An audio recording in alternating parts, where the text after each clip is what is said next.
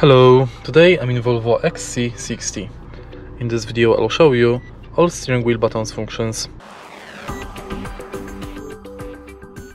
In the beginning, let's take a look at the left side of the steering wheel. Right here we've got the cruise control button, thanks to which you can enable or disable this function.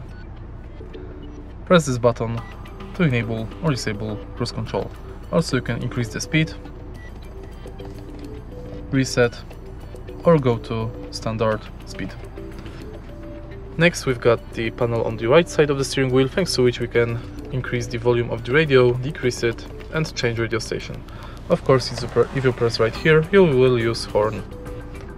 And that's it. If you find this video helpful, please leave a like, comment and subscribe.